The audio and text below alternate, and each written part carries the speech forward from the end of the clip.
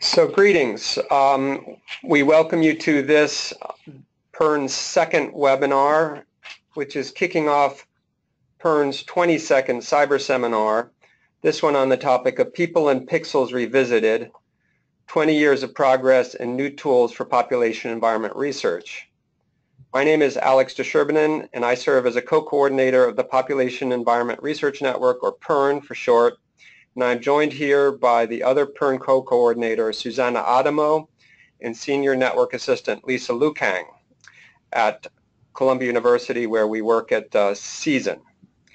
For those of you who are not familiar with PERN, the network is established in 2001 as a project of the International Union for the Scientific Study of Population, or IUSSP, and the International Human Dimensions Program, or IHDP, a program that was later merged into Future Earth.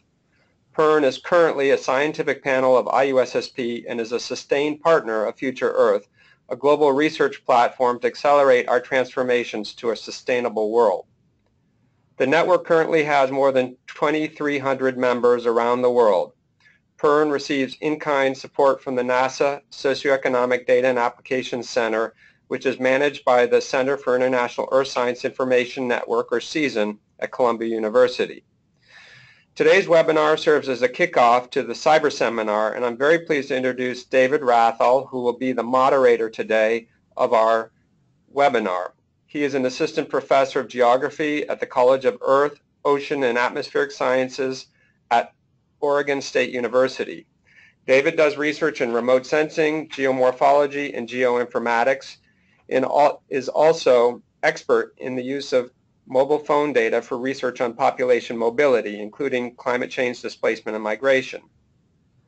More recently, he has used remote sensing data to study land transformations due to money laundering from narco-trafficking in Central America. David is a member of PERN's steering committee and is no stranger to the cyber seminar format, having moderated an October 2013 cyber seminar on climate change, loss, and damage. So today, David will moderate the webinar, and we will be joined by several of the panelists who we will be hearing from over the coming week. Let me remind webinar participants of a few things. So David, if you could proceed to slide 2.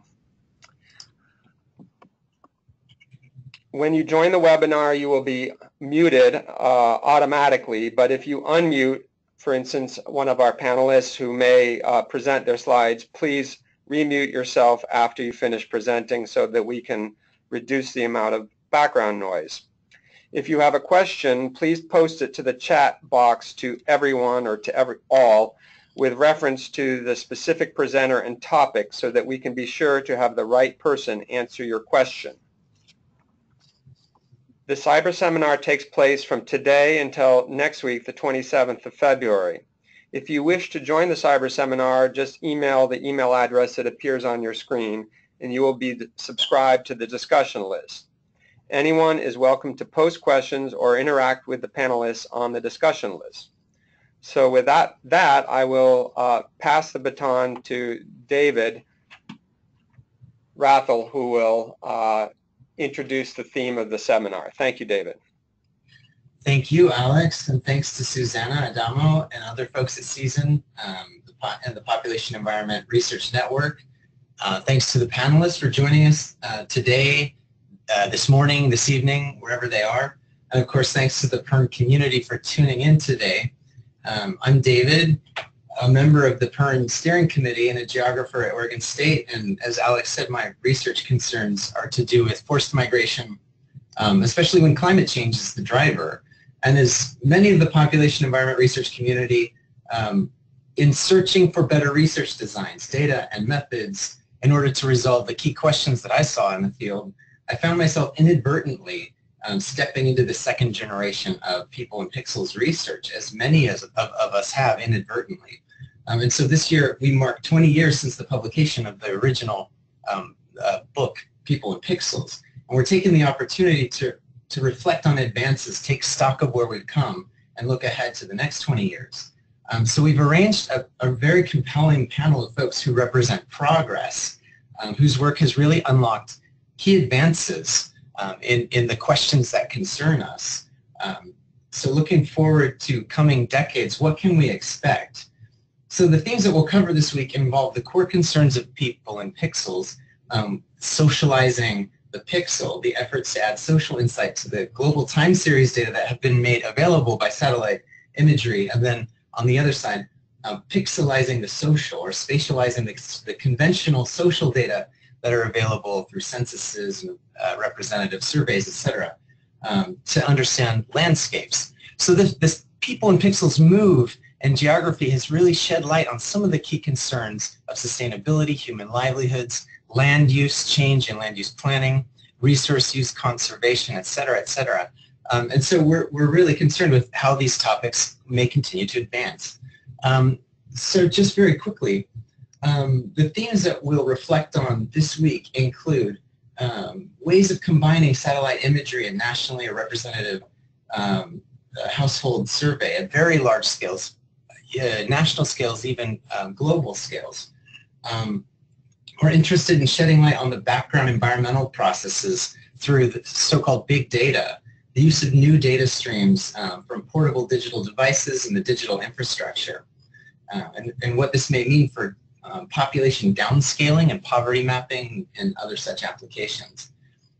One key advance has been the development of data products on landscape patterns such as human settlement, forest change, surface water. These breakthroughs in remotely sensed products have unlocked a set of methods for global analysis and that continue to advance through time.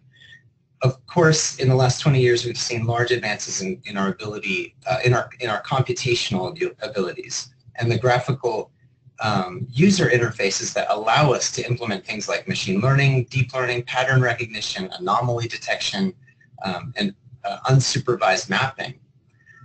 So finally, we look forward to greater synthesis between the landscape pattern and processes that we see from remotely sensed data and also social data. So the way that we can understand high impact hypotheses around disasters, land grabbing, violent conflict, famine, illicit economies through their signature in the landscape. So we'll reflect on some of these key questions as the week unfolds. So this is the list of our panelists who joined us today. First, we're going to hear from Emilio Moran. He's not with us in person, but we'll reflect some of his remarks that he prepared for us. He's one of the original authors of People in Pixels, and he's going to set the stage for discuss the origins of People in Pixels and chart through the present. Alex Desherbinen and Susana Adamo from CSUN at Columbia University are going to explain how environmental data are created and made available using an example of two data services, NASA's Giovanni and Appears. Next, we'll hear from Andrea Gauguin from the University of Louisville, providing a basis for understanding what pixelizing the social means in gridded population data.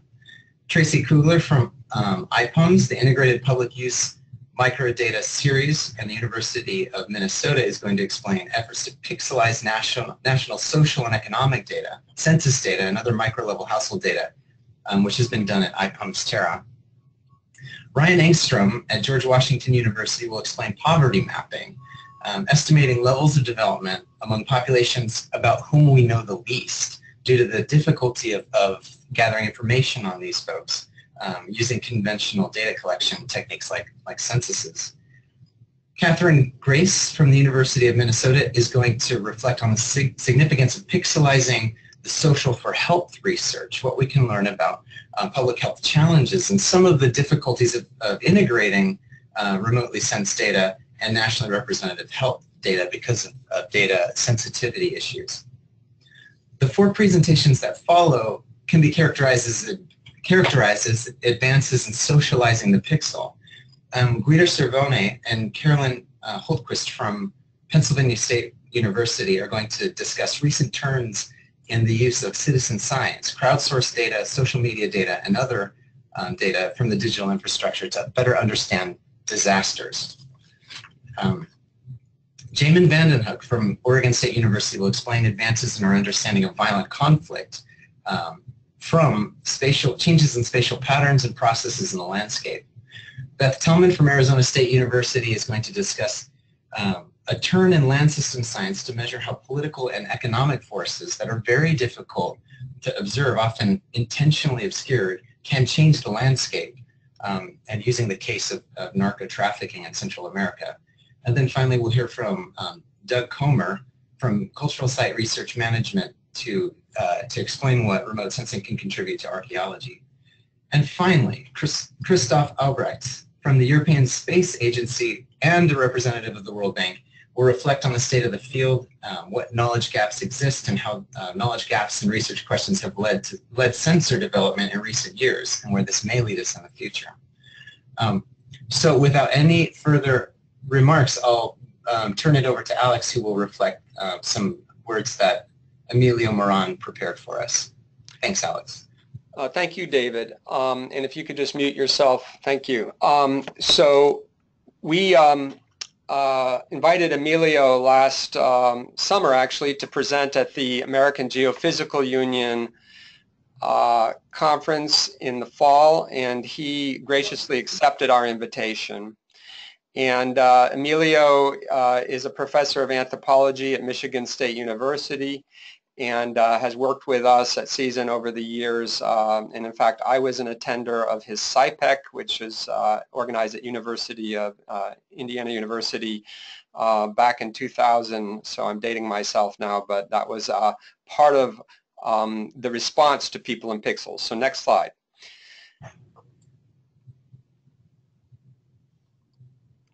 So a little history. There was a recognition in the 1990s that there was, you know, a mutual need to dialogue between the remote sensing community and the social science community in the early 90s. And basically, the social sciences wanted to expand their spatial coverage and spatial explicitness of the context. And for the remote sensing community, they wanted to look both at social utility, so kind of what we call now societal benefit areas, and areas where remote sensing could be applied to solve real-world problems, but also they were interested in looking at the landscape in new ways, so-called socializing the pixels. Next slide. A challenge of the real challenge was integrating methods and theories. So the volume of People in Pixels was mostly devoted to examples of uses of remote sensing by the pioneers in social science applications across a number of areas. Anthropology, a lot of work on deforestation, for instance, in the Amazon, forest cover change and social patterns of migration in Nam Rong in Thailand, other groups working on famine early warning systems or health applications, and urbanization was another theme. They wanted to focus on what, you know, worked in this area, what didn't, what kind of new funding might be needed, and new initiatives may be required in order to basically do to kind of support the work that People in Pixels engendered. And so this was led by Diana Liverman, and of course Emilio and Ron Rinfus were early committee members. Next slide. NASA had an agenda as well, which was to increase and expand the number of remote sensing data users, recalling that at the time Landsat data was $4,000 a scene. No kidding. Someone's unmuted, if you could just check and mute people as echoes occur. David, I think, just mute him. So the one question is, what can remote sensing do for social sciences? David, could you make it full screen again? It can give richer detail of the biophysical context within which people live. It gives time series data with greater frequency than the decadal censuses were available, which are still available largely for social science research. It measures the effects of decisions by households, for instance, on things like deforestation, land use choices, and tillage practices. And it measures more easily collected in time and space, and comparisons across regions are more feasible. It also provides multi-level analysis. You can look at larger regions, and you can look at villages, and then you can actually look at individual farm plots. Next slide. So what can social science do for remote sensing? It provides a new source of validation and interpretation of remote sensing observations. In other words, it kind of puts a face, a human face on the pixel.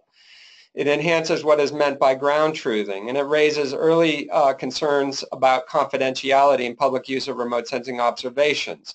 So social scientists were really the first to begin asking questions about maintaining the confidentiality of research subjects in regards to remote sensing, especially as a new higher resolution satellite sensors were launched in the early part of the 2000s. And then it provided new techniques for data aggregation, removal of geo-identifiers, and new methodological approaches for working in the combination of remote sensing and socioeconomic data. Next slide.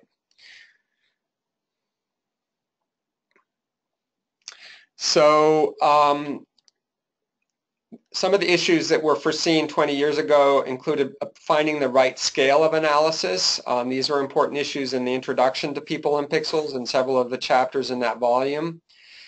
There was a need to build a community of people who were working in some new training of future scholars, including programs like SciPEC that I mentioned early in the presentation, where tools such as GIS and remote sensing were introduced to social science researchers, and it provided the necessary data at a reasonable cost. At the time, though Landsat scenes were sold for $4,000, you had to pay that amount to get a Landsat scene. There was actually an open market for scenes once they were purchased. So you could actually put them on a server at the University of Maryland. Next slide. To allow people to share data. Of course, now we know that in recent years there's been an ever-growing volume of data available for free on the web, and of course Landsat, the whole Landsat archive is now free of charge. So there have also been advances in the last 20 years, including several volumes that came after People and Pixels, and I'm not going to go through these in detail, but you can read the list yourself and see the number of journals, special issues, and in fact there's even a 20th anniversary People and Pixels issue that one of our participants, Catherine Grace, and another, Deborah Bulk, who is formerly at Season, are organizing on the Population Environment Journal. Next slide, please. Next slide, David. Thank you. So one thing that's happened also in recent years, go back, is that there's been an abundance of open free data and higher resolution thematic data.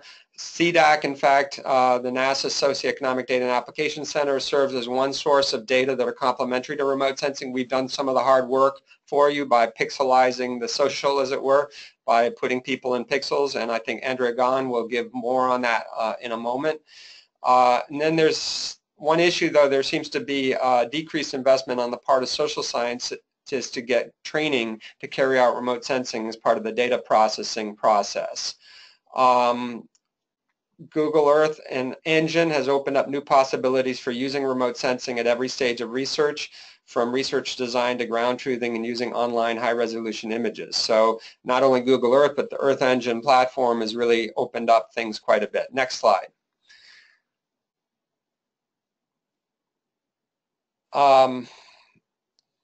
So what might we expect in the next 20 years?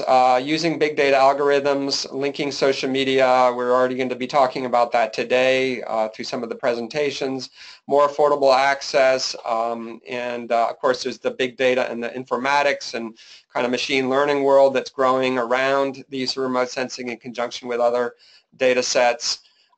Civil society demanding more results, so we're going to probably see continued demand on the part of society to see that remote sensing and social data be put to good use for solving real-world problems. We may even see remote sensing taught and also GIS at the high school level alongside programming and coding skills.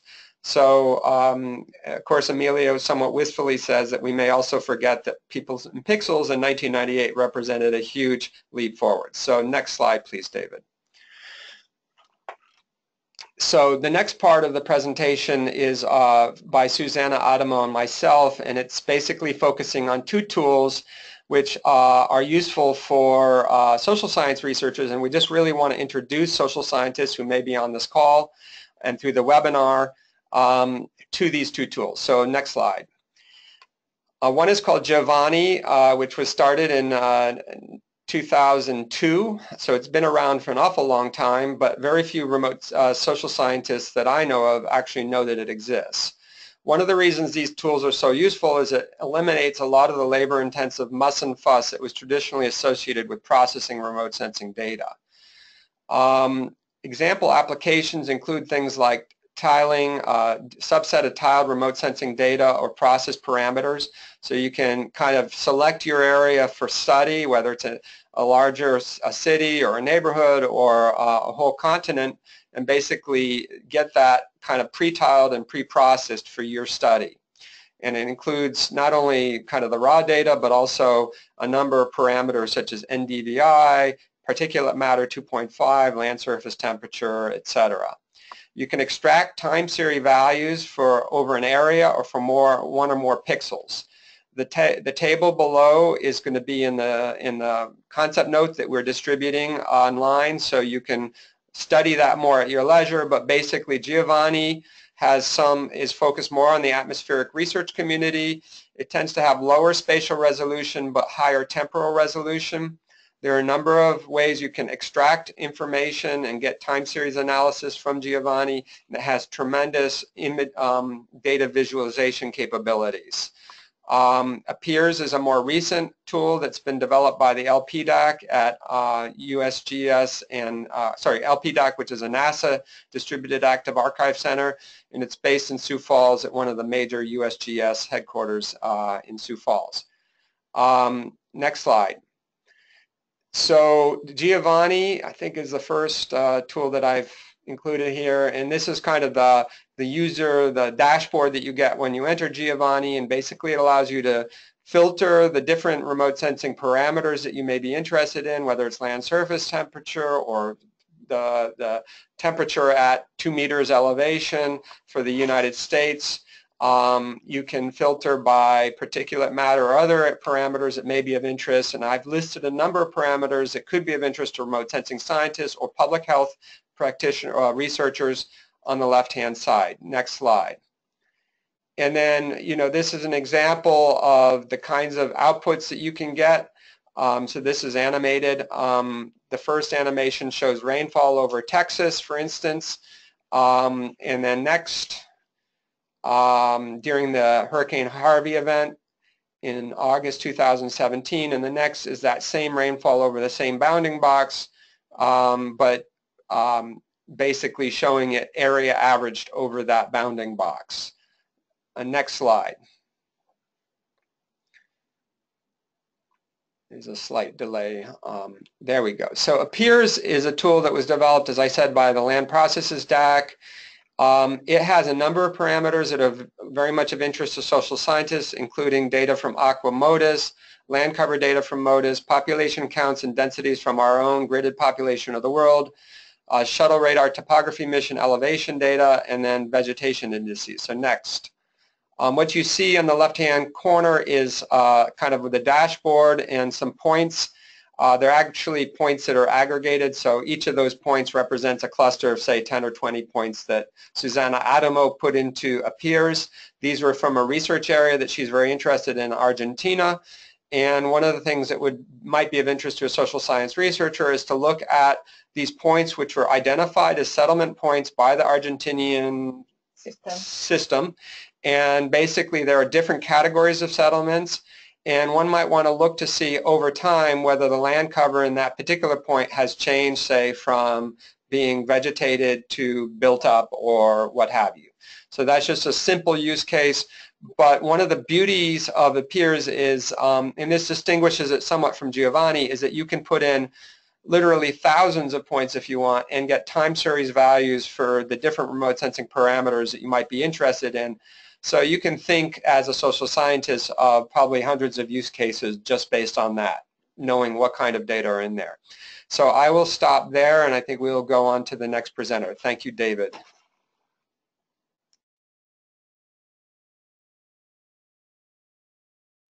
Okay, I guess that's me. My name is Andrea Gahn. I'm an assistant professor at the University of Louisville, and I'm going to present an overview of an opinion piece that represents myself and Catherine Lenard, who is at the University of Namur in Belgium, but also includes some thoughts from two of our other colleagues, Dr. Andrew Tatum at the University of Southampton, and Dr. Flora Stevens, who's also here at the University of Louisville. Next slide, please.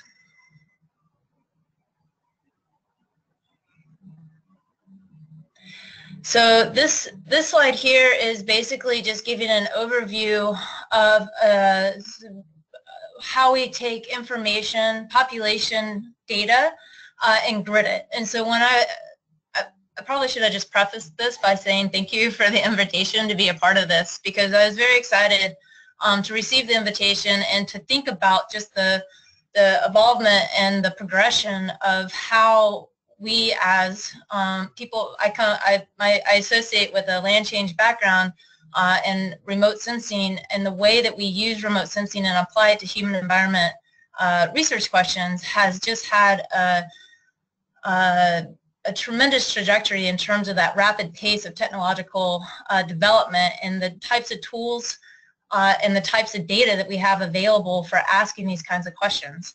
And when we think about socializing the pixel, gridded population data sets is literally putting people in those pixels.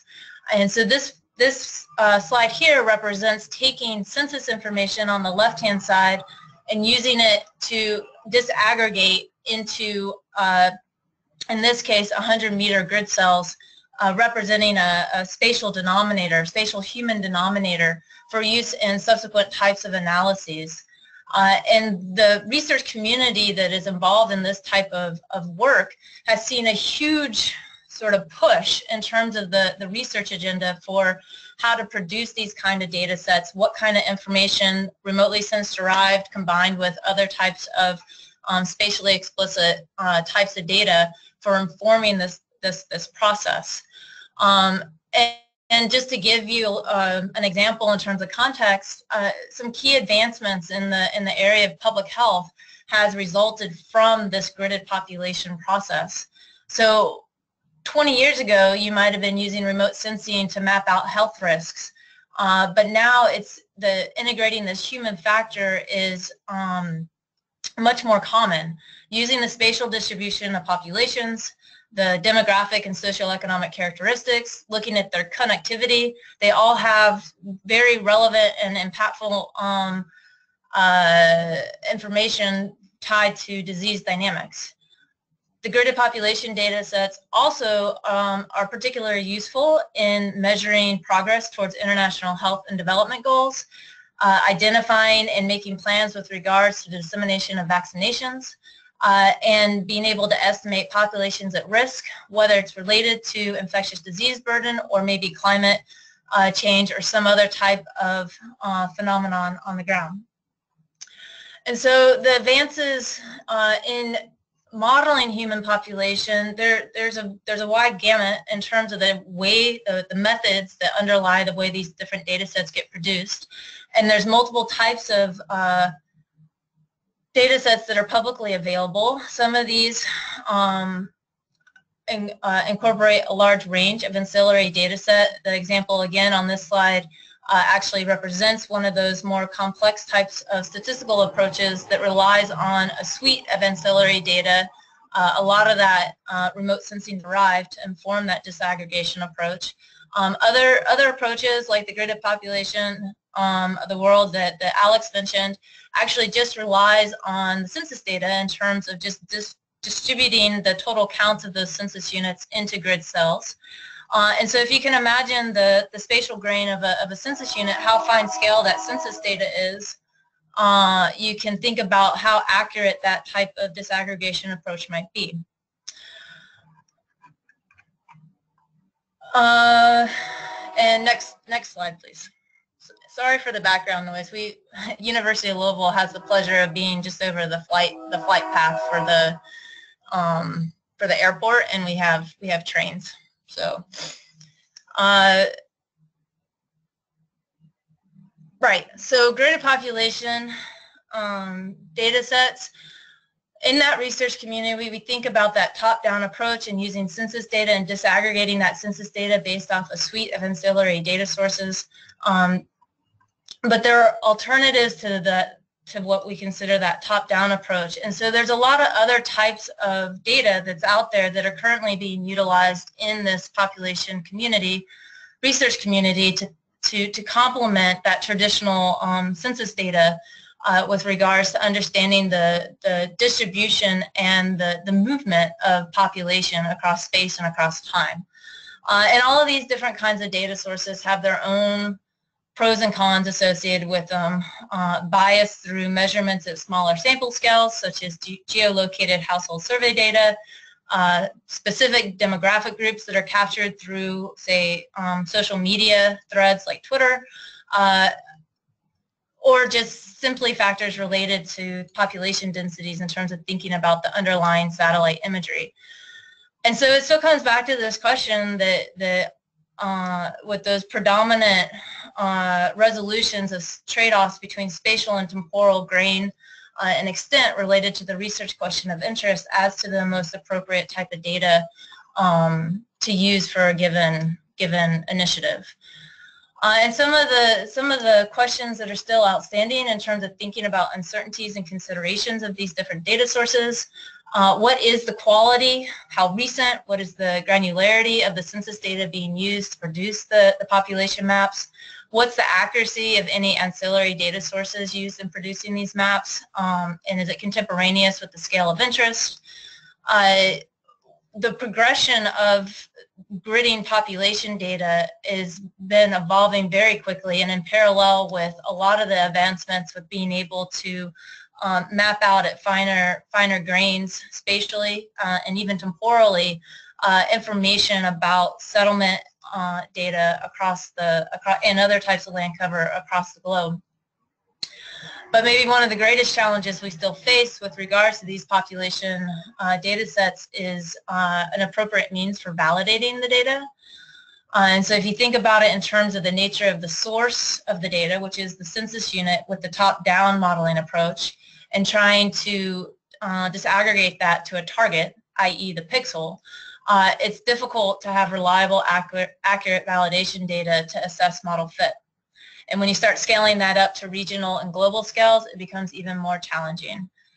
But the spatial reasoning and the importance of space and time for linking environmental changes to the distribution, movement, and concentration of human population is implicit to tying the why to the where. And that multi-scale perspective in all good ways of thinking about human-environment interaction remains important and vital to that type of research. And so I'm happy to address any questions here or the day that I think it's tomorrow that this particular part of the cyber seminar will be live. Thank you.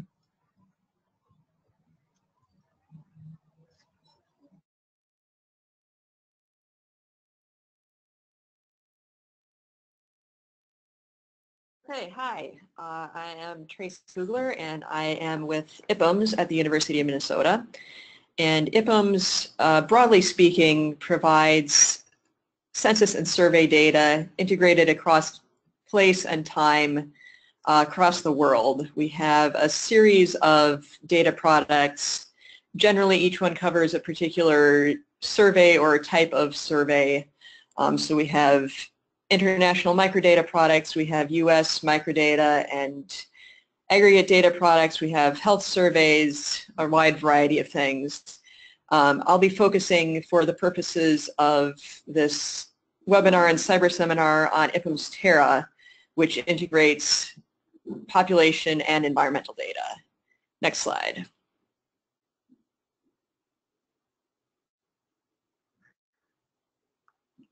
So as I mentioned, IPPMS Terra includes both the people and the pixels. And I'll give you kind of a brief rundown of what's in our data collection. So we have microdata, which are individual person-level records from a census or a survey. So each record gives you all of the responses to all of the questions that were asked on that census for a particular person. And those are organized in terms of households so that you can do very detailed individual or household level analyses of what characteristics seem to influence each other at that level. We also have area level data, which is kind of the maybe more familiar from a published census table. So those are at the level of administrative units, and you'll get for each unit typically a count of people in that unit that meet a particular characteristic or a combination of characteristics. On the pixels or the environmental side, oh, go back, thank you. We have data on land cover. We have a couple of different classified land cover products. On land use, we have data from the Global Landscapes Initiative, also here at the University of Minnesota, which covers harvested area and yield for individual crops. So everything from the more common wheat, corn, maize, rice, all the way down to things like blueberries and avocados and almonds. On the climate side of things, we have both long-term averages from the WorldClim data set, 1950 to 2000, single average over that time frame. And then we also have the Climate Reference Unit time series, which is monthly data from 1900 to, we have 2013 in our data set. Now the next slide, please. So IPUMS Terra uses location-based integration to transform data across these three different data structures. And the idea is that we're trying to kind of democratize the access to data from the domains that, and I don't know if this is on auto advance, if we can slow this down a little bit, that'd be great. So the idea is that microdata in particular and raster data tend to be used within particular scientific domains. So sociologists and economists tend to be very familiar with microdata. Environmental scientists tend to be more familiar with raster data. And by doing this integration and this transformation in a more automated fashion so that people, individual researchers, don't have to get into the details of it, the idea is to enable sociologists, economists, other social scientists to more easily use raster data, or environmental scientists to get access to the flexibility and the power of microdata. So within IPUMS Terra, we do these transformations across these three data structures. So if we can go to the next animation. So we can take microdata, the individual person-level records, and tabulate that to create area-level data at the level of administrative units. So counting all of the women between the ages of 15 and 30 who have a college education or something along those lines for each administrative unit. We can do a similar thing where we can take raster data and summarize it to area-level data. So we can take all of the pixels that fall within an administrative unit and summarize them, take an average over those pixels to get a summary for the administrative unit, maybe in terms of average annual temperature or percent of that unit that is in a particular land cover class. Next. We can also go towards microdata by attaching characteristics to the microdata. So we can take area level data, which contains kind of the socioeconomic context in which those individuals are located, and attach it to those individual person level records. So we could get, for each person level record, we could get, for example, the percent unemployment in the census unit in which they live. We can do a similar thing with the summarized raster data that we've created area level data. We can attach that to microdata as well. And then next, and going kind of the other direction, we can take area level data and rasterize it. So we can take the values of the administrative units and convert that into pixels. So take the population within an administrative unit or the population that meets a particular set of characteristics and distribute that to the pixels within a unit. And we can do that with the tabulated microdata as well.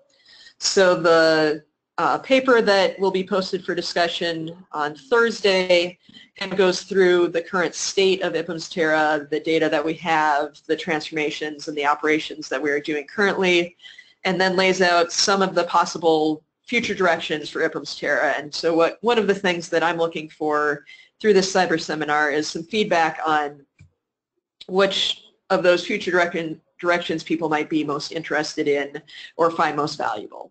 So I look forward to hearing your feedback on Thursday. Thank you.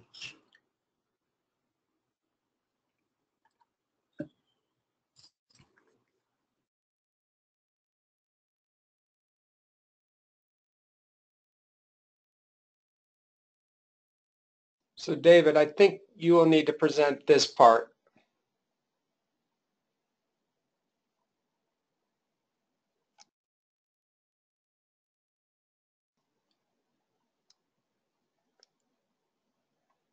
David? I think you're on mute. Let me unmute you. All right. Well, I don't want to mischaracterize Ryan Engstrom's work or the work of his team. We'll look forward to reading the position paper that they've prepared for the week. Essentially, their aim is in a sort of a direction of research that we call poverty mapping. And so, as they'll explain in their paper,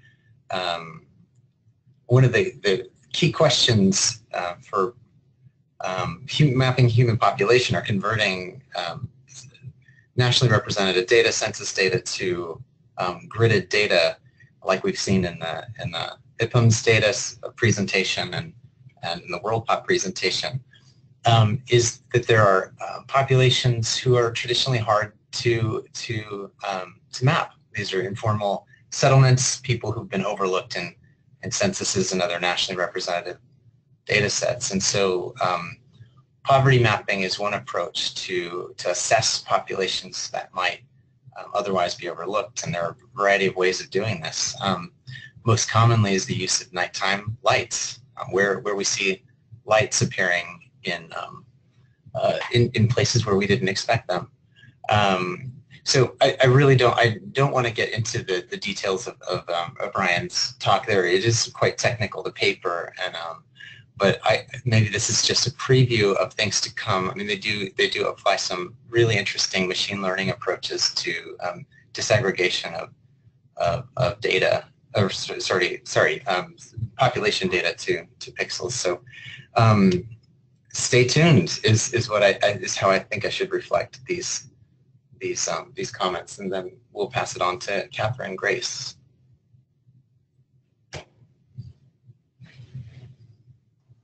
So Catherine's unable to join us as well, and I'll just very briefly go to the next slide, if you could, David, summarize her presentation, in part to make up time. But one of the main issues in health research has been the fact that a lot of data from the field, particularly from the demographic and health surveys or the living standard measurement surveys, in order to protect confidentiality, they've displaced their coordinates of the clusters by up to 10 kilometers away from where the people are actually living, for obvious reasons. But one issue can be, then linking that to what's going on in the environment can be made more challenging. What remote sensing data can do is provide environmental context around where people live and work, and I know that Catherine's work has been in the West African Sahel, looking at use of remote Landsat data and other things on agricultural, cropping, NDVI, which is greenness measures, and other things to look at how they interact and affect child mortality in villages in those areas. Can you go to the next slide, please? They can also be used to identify areas of vulnerability or concern, such as flood-prone areas. So this is an example of a cluster point in DHS survey with a 10 plus or minus 10 kilometer kind of buffer around it, meaning the village could be located anywhere, or the huts or the houses could be located anywhere in that 10 kilometer area. Then you have grid cells that might reflect precipitation. But within those grid cells, you also have remote sensing data, Landsat, maybe a 30 meter, that can provide NDVI or greenness measures that can be used directly with the information that she has collected from the ground on child mortality or adverse pregnancy outcomes or maternal health issues directly to the environmental conditions in that area. So this is just meant to illustrate that. If you can go to the next slide, please.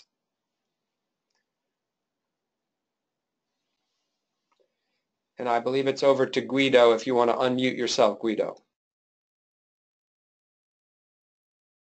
Hello, can you hear me? Yes, we can. Okay, perfect. So if you can go to the, I'm here with Caroline Hultquist. We are from Penn State University, and our contribution is about using citizens as indispensable sensors during disasters. Next slide, please.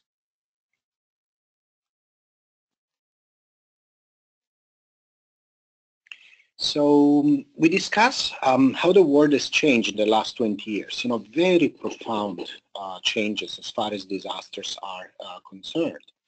So we start reflecting how the population has changed dramatically, and this did not happen uniformly. Population increase are primarily along the coast, and those are the areas that are most dangerous from a hazard point of view. At the very same time, sorry, we also analyze an increase of disasters. For the most part, we're talking about hydrometeorological disasters. So this combination of more people living in dangerous areas and more disasters occurring in the same areas has led to a drastic amount of disasters, and this is the figure that you see on the right. So we really have completely different new world. So the people really became a crowd, and what we mean is that people are most connected than ever in human history. And also, while originally we were trying to monitor individual activities, right now we're really trying to model entire groups of people. And then the pixel became finer because we have higher resolution sensors, both in space and in the air and on the ground.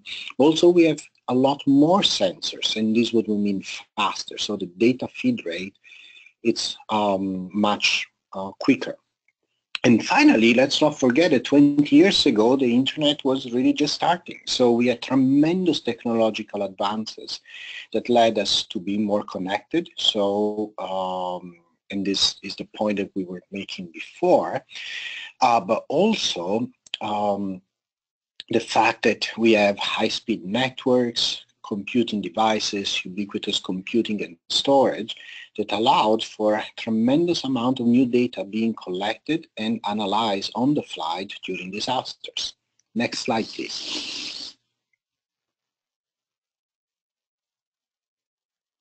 We focus primarily about how citizens have changed. Instead of just being receivers of instructions or information, and generally considered as a liability, they have become able to generate and share opportunistic data in order to study events, but normally this is studied after a disaster. And we really see a future of being able to actively use citizens as sensors to be able to share and respond to information that they're submitting online or through other sort of web-based interfaces. And seeing them as an asset to be able to manage and mitigate these hazards. These new opportunities as instead of looking at it just as citizens as sensors like in the framework of Good Child, I'm looking at citizens as essential sensors during emergencies as a low-cost and high-resolution source of information, and in a way that's pairing the digital Earth to the physical Earth to respond to these disasters. If you have any questions, we would love to take them.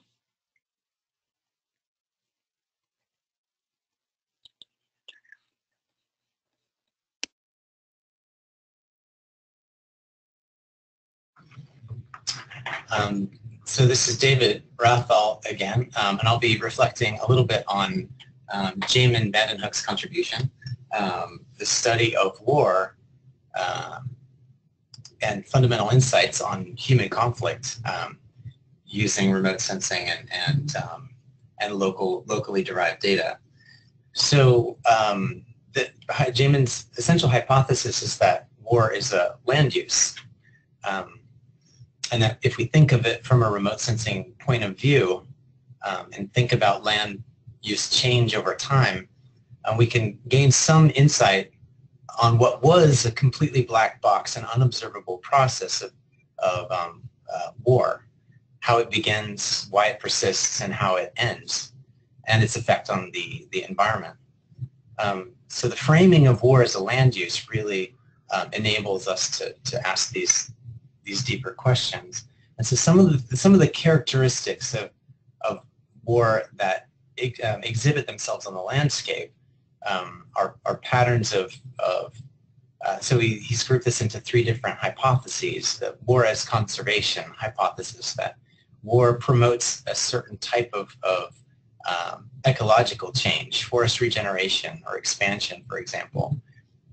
That it can be detected as development in reverse. So whereas development is a process of agricultural intensification and urban expansion, that war can, the patterns in the landscape associated with war can include agricultural abandonment and the destruction of building and other infrastructure. The other patterns that become evident during conflict are concentrations of conflict around resource extraction sites such as mines or oil fields, and this can be examined using the tools of remote sensing. So again, the key questions about why war begins, why it persists, and why it ends, and the relationship of conflict to the environment are looming questions for the coming century, especially as we consider the role of climate change in affecting the stability of social groups that would be vulnerable.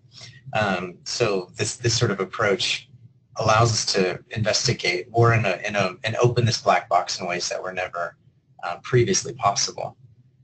So again, just this reflecting Jamin's position paper, but he provides much more detail, and we'll examine that as the week continues.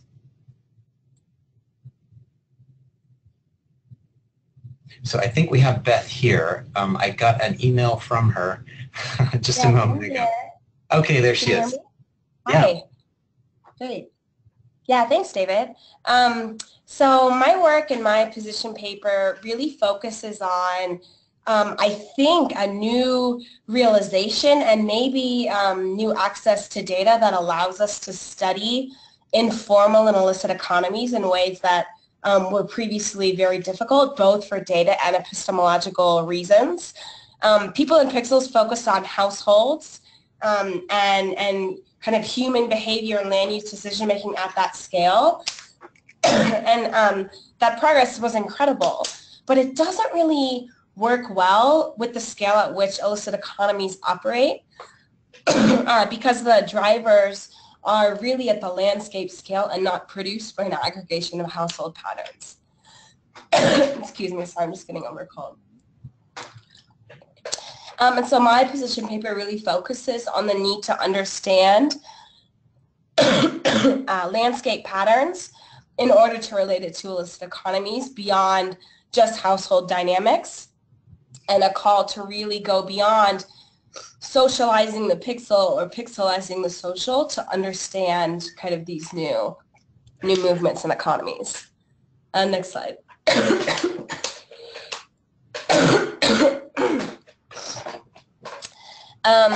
And the example that we give of this through a research team that I work with is understanding new patterns in deforestation and relating them to the illicit economy of cocaine in Central America. And so researchers in Honduras noticed this new deforestation pattern, large, rapid clearings that seemed to be emerging at the same time that narco trafficking was increasing and expanding throughout Honduras. And so our research team took that initial hypothesis and we used the Hansen deforestation data set, which measures forest loss at a 30-meter scale annually over time, and we were able to extract pattern metrics from that. So we could identify individual patches of deforestation and measure how rapidly they were cleared and how unusual that pattern was from the rest of the deforestation pattern in that country. So we used a cluster algorithm to find those statistical anomalies in deforestation, large deforestation patterns that was hypothesized by the other geographers in Honduras to be related to narco trafficking. Now I want to emphasize here that it's not because cocaine is being grown in Central America, but rather it's because of the large amounts of capital that are moving through Central America as a transit zone. That money needs to be laundered and cleaned in some way. And one of the best ways to do that in Central America is through land and through cattle. And so the movement of drugs was actually causing these rapid patterns of deforestation in remote and protected forest areas of Central America. So by extracting pattern metrics and correlating it to drug data, we were able to find statistically significant relationships with the emergence of those patterns. And we found that 15 to 30% of this anomalous deforestation pattern in Central America was responsible for forest loss. So really is a considerable a new driver of land change that previously has been unrecognized or really has been looked at as proximate drivers of. Other researchers have recognized increases in human population growth and cattle ranching and building road networks as traditional drivers of land use change. But by zooming out and focusing on the pattern and the process of deforestation, we were able to connect that these proximate drivers of, say, cattle ranching were actually related to inflows of capital from cocaine. So I really think that, and this is what my position paper argues, that this example of tying illicit economy flows to landscape change is a new frontier that needs to be explored in land system science and will require much closer ties than had previously occurred between political ecologists and the social sciences that are really required to understand the mechanisms by which illicit capital would induce a land change. And of course, remote sensing specialists and quantitative analysts to be able to actually turn those social hypotheses into pattern metrics and test those on the landscape. So we really provide just one example of that, but I think this field is starting to grow. And with the new data available from the Panama Papers and other sources of data on illicit economies, I think we are in a new era of being able to understand and make visible what has previously been an invisible driver of landscape change. Thanks.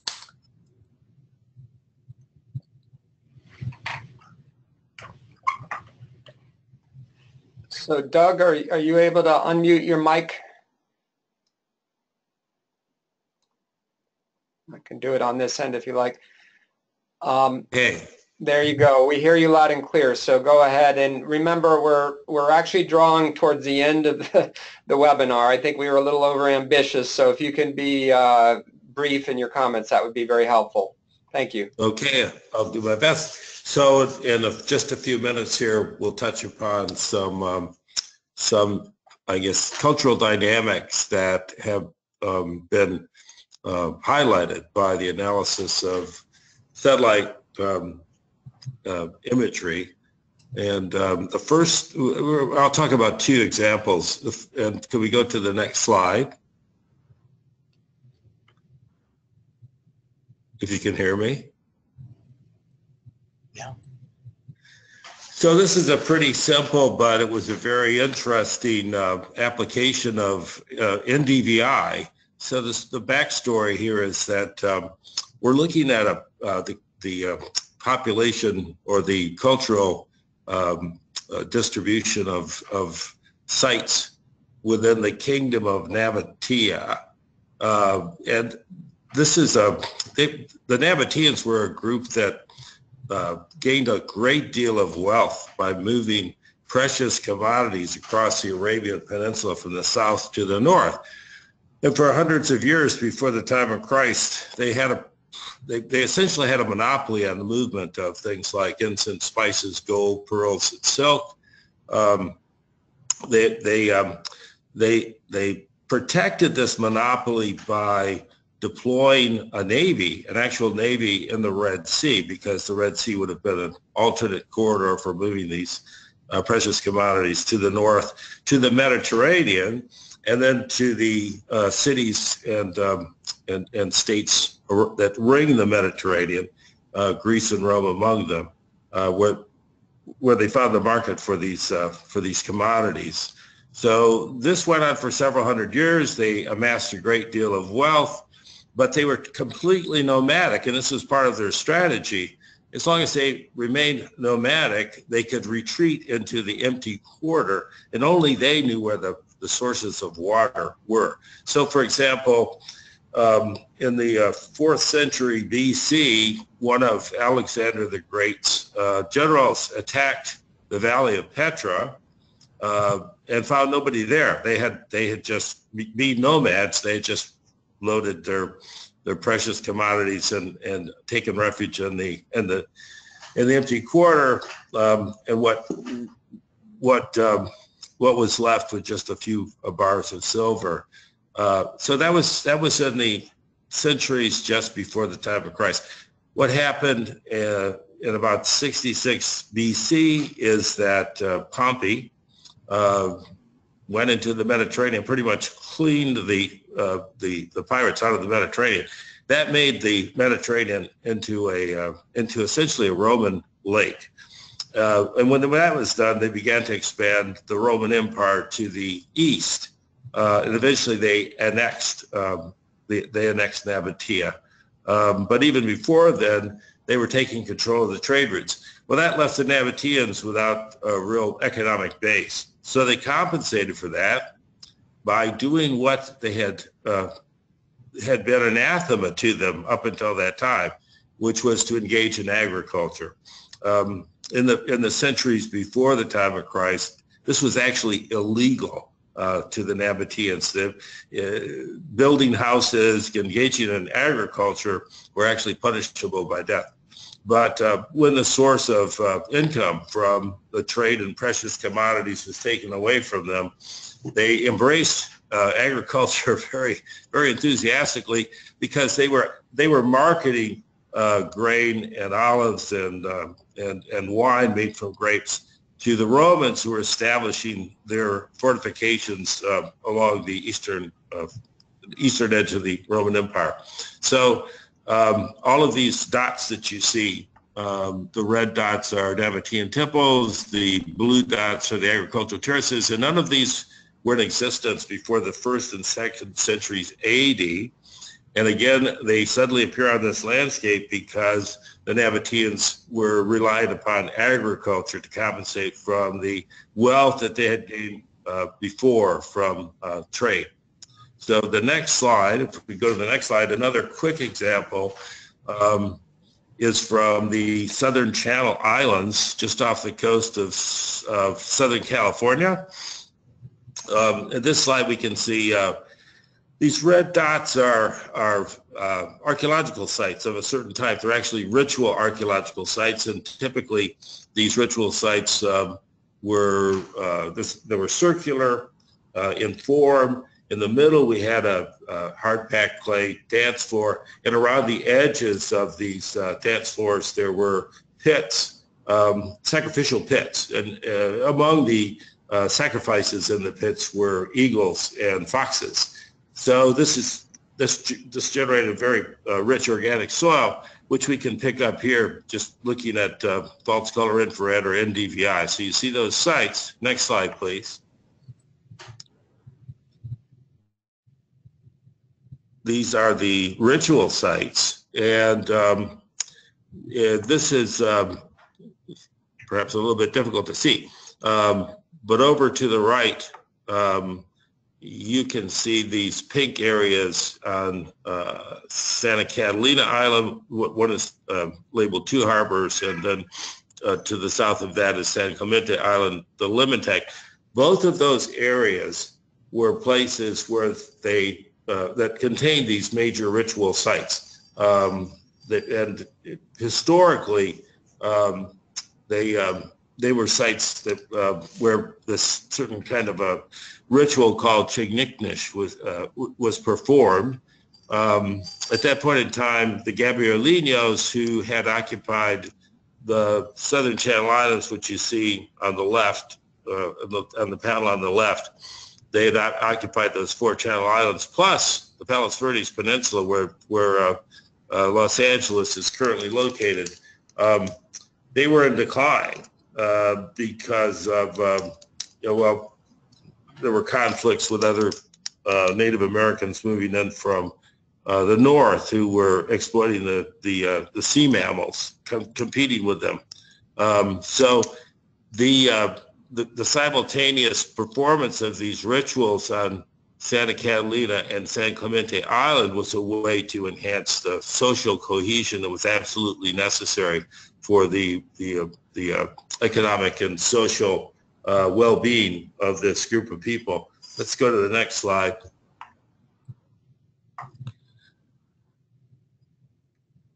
These, by the way, these view sheds were generated from synthetic aperture radar data that were collected from an airborne platform. So on the one hand, we identified the locations of sites on these islands using both multispectral and synthetic aperture radar, but we generated the view sheds, which were very, very important in understanding the social cohesion of this group. And also the ways in which the view shed was essential to one important aspect of their economic life, which was the harvesting of sea mammals. So the way this works is it requires constant surveillance of the oceanscape.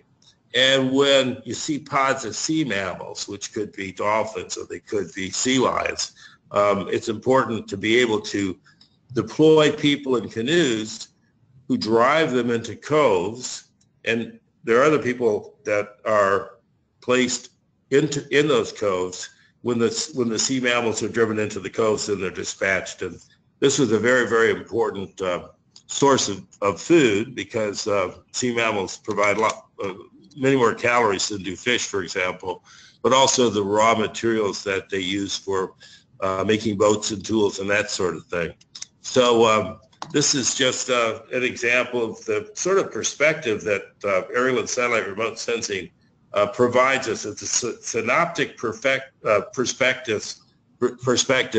that really almost demands that you think about the distribution of where people lived and what they were doing in terms of how they interacted with their environment. Okay, thank you, Doug. Christoph, if you can unmute, and we'll look forward to hearing from you briefly before we sort of wrap up the cyber seminar. If there are high-level questions that panelists, that participants would like to ask, or of individuals on the panel, I'm sure some of them can stay on, and we officially have this channel until 1:30 p.m. Eastern Standard Time. So we could go a bit longer if need be, but I know some of you may need to leave. So Christoph, please take it away. Sure, thanks, Alex. So I'll keep it as brief as possible. So I was asked to discuss developments in the space domain and associated implications for population environment research, and that's what I tried to do in these couple of slides. So I represent European Space Agency at the World Bank, but yeah, I don't need to give any introduction. Please, next slide. So following all the other seminar contributions and the various application domains that were highlighted in the past hour, I will now focus more on the evolution and revolution of remote sensing over these last 20 years since People and Pixels and try to maybe provide a glimpse of where we are headed in that space domain. I'll strictly focus on the civil space. I just want to highlight that because obviously there is a lot of things going on in the military that contribute to a lot of the technological advances, but I will not highlight these. Maybe you can still click 2 more times to fully load that slide. Back 20 years ago, there were, it was really very much in its early stages, the combination of social science and remote sensing, and part of the reason was certainly data availability.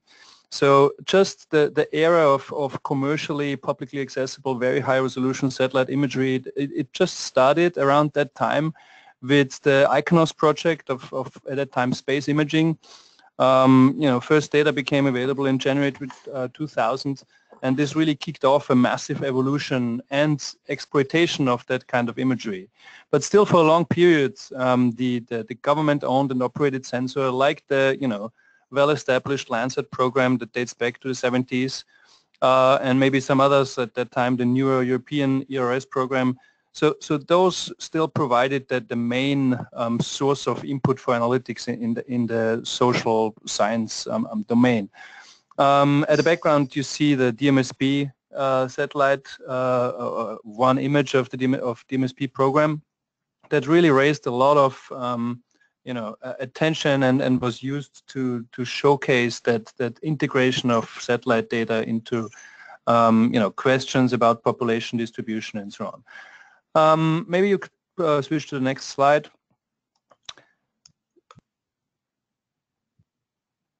So looking back those 2 decades and even 1 decade, discussions were still very much constrained by that space-time issue of Earth observation systems. So the trade-off between a possible spatial and temporal resolution. So you either had to go for very high-res spatial or for a more frequent revisit time.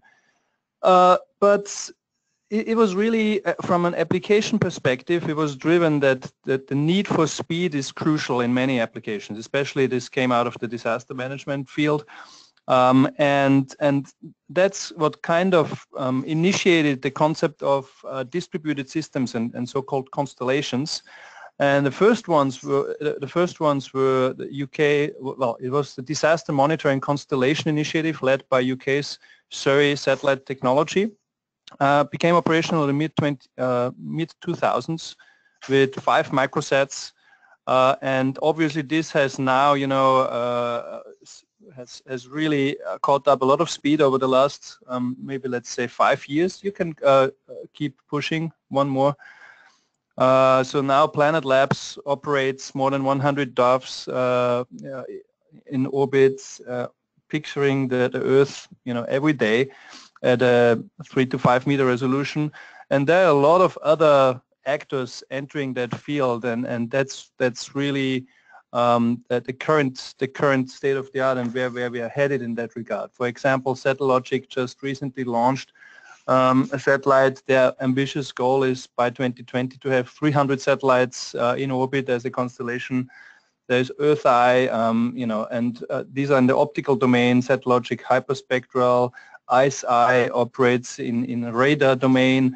So there's a lot of developments in that regard with small sats that are cheaper to build and operate. And yeah, this kind of constellations really drive the developments at the moment. Maybe you could push again to the next slide. So it looks like that, the private sector kind of outpaced the intergovernmental programs, but it has changed drastically with the European Copernicus program. So what you see here in this animation is a Sentinel-2 constellation of twin satellites that now actually monitor the Earth and take pictures of the entire globe every 5 days at 10-meter resolution. So while obviously other constellations provide, more frequent acquisitions, all of the Copernicus data is open and free. So this is a big difference to the commercial sector. Also, it has an insured data, an insured timeline of 2030 and beyond. Next slide, please. So I try to speed up a little bit here.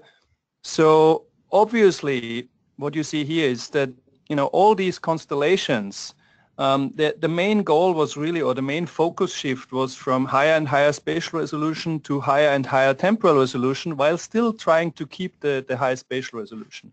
But still, no matter how dense the constellation or, how many satellites you have, images always remain snapshots.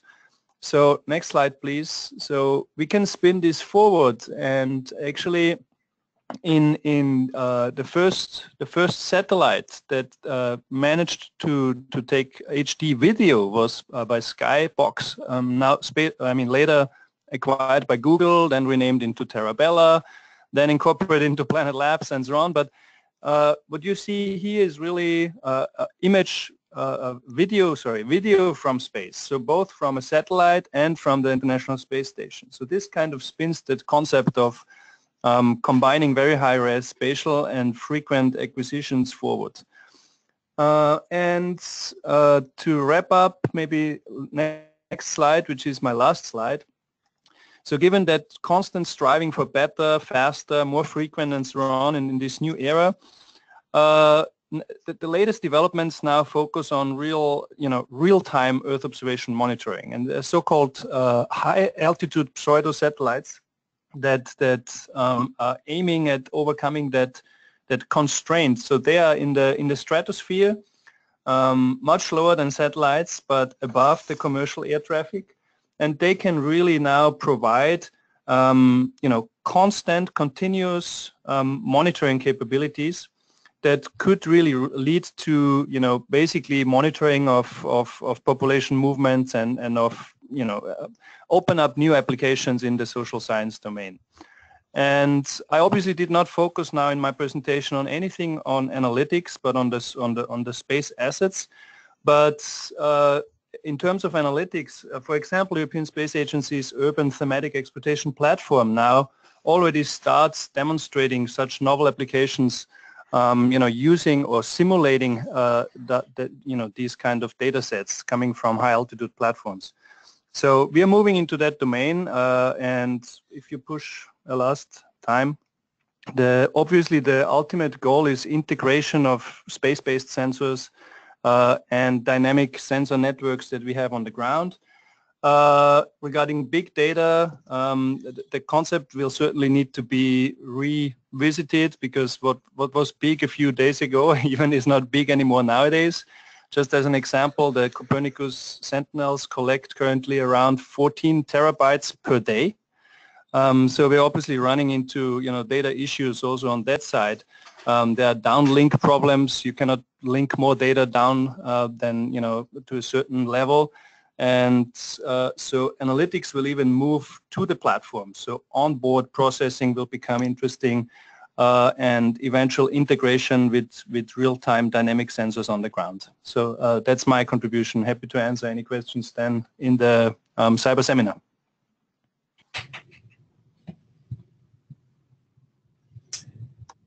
All right, this is David. Can you hear me? Let's see. Yes. Try. Okay, David here. Can you? Thanks so much to all the presenters for a compelling and I think really nicely integrated set of comments. Really looking forward to the papers as they come out during the week and the discussion that follows and accompanies them. So as I've been monitoring questions, or I should say question. There's really one, and it's among the panel. So I'll go ahead and reflect that. It's from Doug to Guido. It says the graph showing frequency of disasters very striking. Would love to see data sources. I'm sure we're going to have some data data geeking over the course of the week, and I'm looking forward to that. So this is kind of in that spirit, the first of questions about data. And maybe Guido can respond to the source of that data set on frequency of disasters.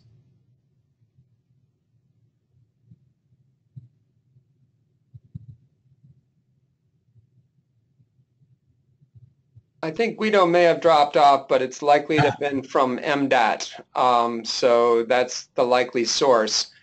I don't see other comments or questions in the chat box. So I think what we can do is call this to a close. I believe it was a very successful webinar. Along with David, I want to just thank all the panelists for excellent presentations. And there's a lot of richness in their statements as well. So those of you who are online now, please do subscribe, and we'll be posting Emilio Moran's statement actually right after this, and we'll be continuing to post almost daily 1 or 2 statements to stimulate discussion. So thank you all for participating. David, did you have any last remarks you wanted to make? No, just again, sincere thanks to the panelists and to the participants, the members of PERN who tuned in today. And I'm looking forward to an exciting set of discussions over the course of the coming week. Okay, thanks everybody. And this officially ends the webinar.